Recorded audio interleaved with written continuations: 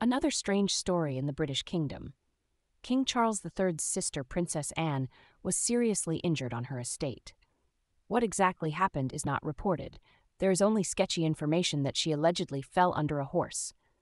The daughter of Elizabeth II is a professional rider and knows how to handle horses.